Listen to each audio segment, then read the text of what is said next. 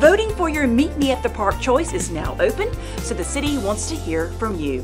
This is the 4th year Durham has received a Meet Me at the Park grant from the National Recreation and Park Association.